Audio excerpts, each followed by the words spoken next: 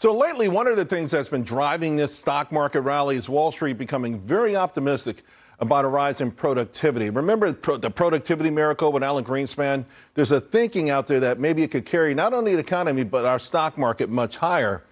And on that note, we get the January jobs report out on Friday, and the focus will be, at least for me, on participation and wage growth. But it really won't tell us much about worker happiness. Now, before you say that doesn't matter, according to Gallup, unhappy workers cost the global economy almost $9 trillion, our economy almost $2 trillion alone. I want to bring in Bianco Research President Jim Bianco. And Jim, I guess workers have always been unhappy, but it seems that these days they have more reasons to be unhappy, like they don't like the company's climate change policies, or the food in the cafeteria is not gluten-free, or it's not my dream job. Everyone said I've come out of college to get my dream job. Just your thoughts on this really malaise, this darkness of unhappiness in our country. Yeah, I think what you said at the end there, it does reflect a bigger malaise that people are unhappy at their jobs because they're unhappy with the direction of the economy.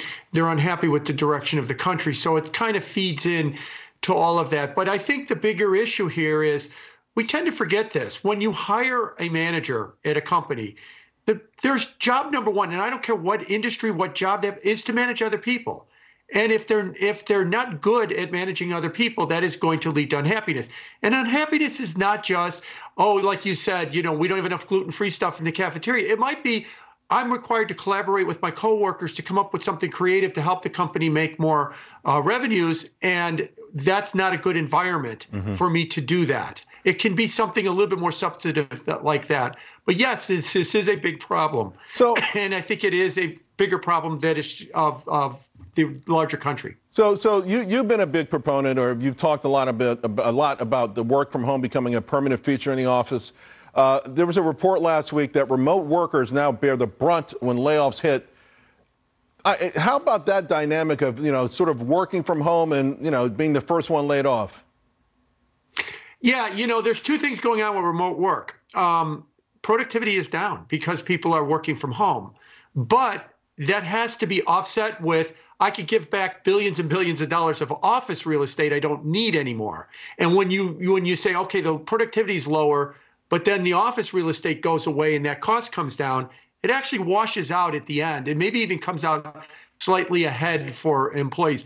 As far as remote workers being the first to go, yes, that's not surprising because remote workers also have probably more mobility than anybody else. They can go find another remote work job. It's all part of that dynamic of changing nature of work since the pandemic, that this is something very new that we're trying to get our head around. So, for those who are trying to build confidence, to your point, get their head around this, there was a YouGov survey that was taken. It says 12% of workers have been on the toilet during virtual work meetings, 21% in the 18 to 29 bracket. So do we put that on the efficiency or lack of productivity? I mean, it's like you can kind of get lost at home, like, walking around the house with your laptop. Right. I think those numbers might be low, by the way. And that a lot more people are doing things they shouldn't be doing with the cameras off. But in all seriousness, this is the biggest challenge of remote work. You have two things you have to do at your job. You have things you have to do: write reports, answer emails, update spreadsheets. If you have a service sector job that can be done remotely. And then you have people you have to collaborate with. And what we found is all those things like updating reports and spreadsheets, you're better off doing that at home because you don't get distracted every 5 minutes. But this collaboration with employees, Zoom isn't really cutting it. Right. It's better than not Zoom, but that's the biggest challenge we have with a remote work environment, is figuring out how to do better collaboration. And hopefully that doesn't mean just sitting on the toilet. All right. Hey, before I let you go, we're talking about jobs. So what are you looking for? What are you expecting on Friday with the labor report? 180,000 is what's expected. 14 of the last 18 months, the number has beaten expectations.